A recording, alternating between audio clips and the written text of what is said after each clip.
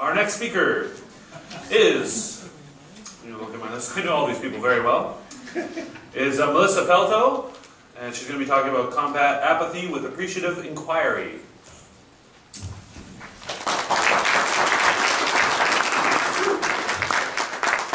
Good morning, my name is Melissa Pelto, and I'm an MBA student at Royal Roads, and I'm living in Vancouver. So,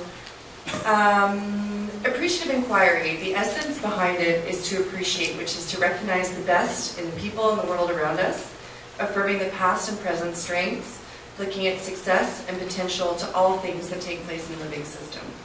And then if you add the inquiry piece, we're looking at the act of exploration and discovery and seeing new ways of possibilities.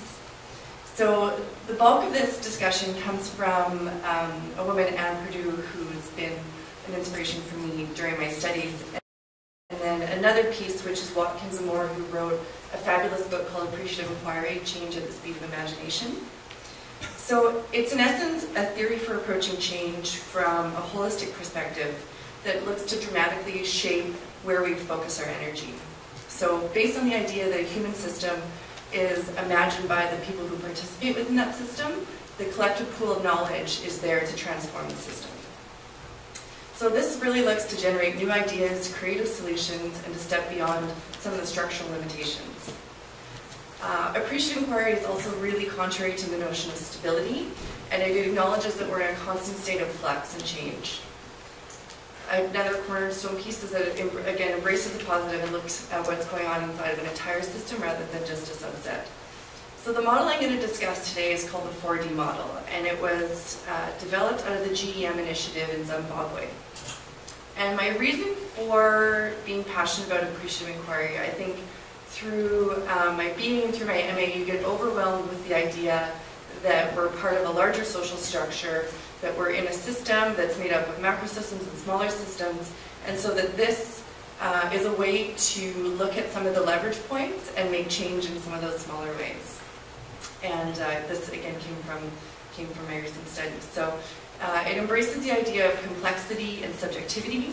It looks at planning as a process that is something that needs to be a living document and will be improved upon. It looks at information as a primal force for creativity, and looks for common threads in dialogue, and acknowledges that even more and more with globalization and the birth of social media, that we are really a relationship-based society. So the theory of appreciative inquiry is rooted in social constructionism, so looking at how we have the power to create the images that create reality in our own world. And by constantly focusing on a deficit in resources or in ideas, we create more of the same problem that got us into the deficit or perceived deficit in the beginning rather than the solution. So by focusing on the negative, we also are failing to empower people to be creative and to find a different way of doing things. So it's a very useful approach for organizational change in that organizations are essentially human systems. So when you're talking about change, it can be change in work, change in mandate, change in how an organization relates to their customers, change of a cultural or organization's culture, or even just change for our attitude towards adapting to change. So there's 5 core principles to appreciative inquiry, and the paramount one that I think lays the foundation for all others is that it's choosing to focus on the positive as the central piece for your inquiry.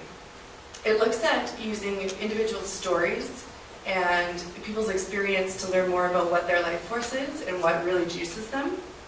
And so from doing that, then it generates images, new images of what the future could bring, and that permits for lots of innovation when you're drawing from that creative commons.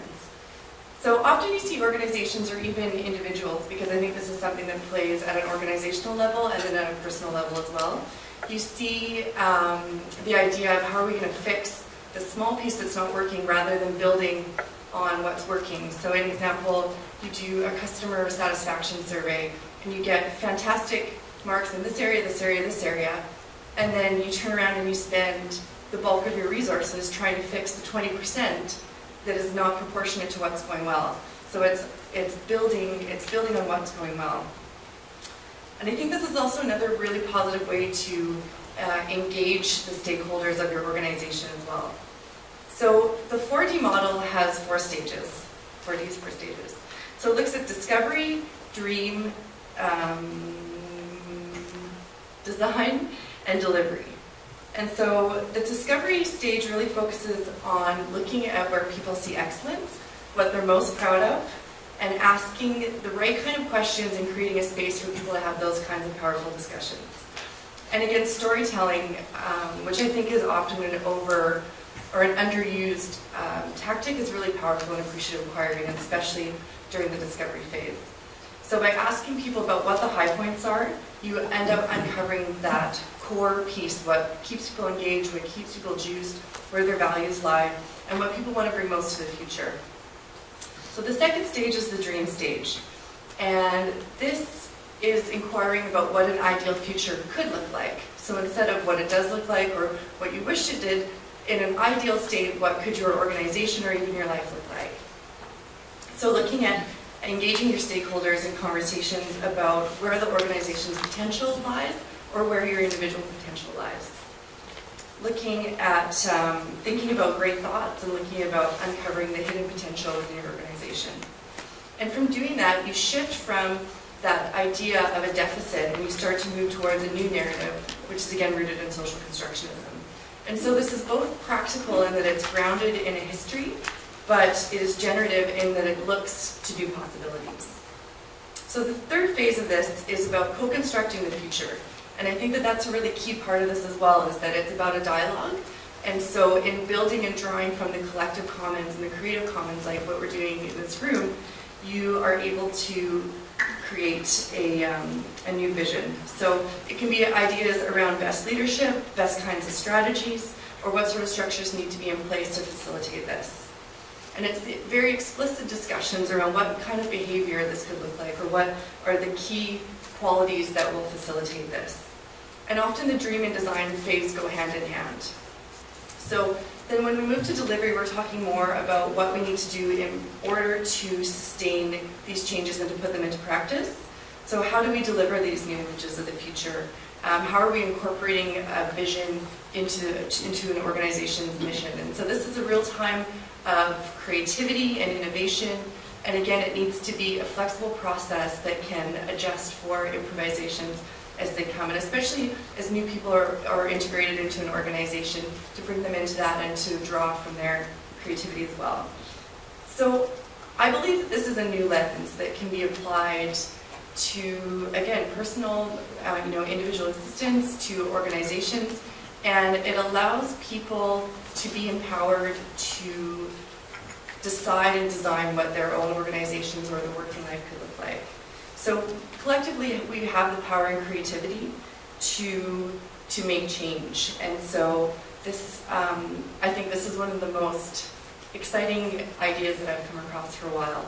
And if you want more information on this, I think the best resource I found is called the Appreciative Inquiry Commons, and it's a website based in New York City. So, thank you.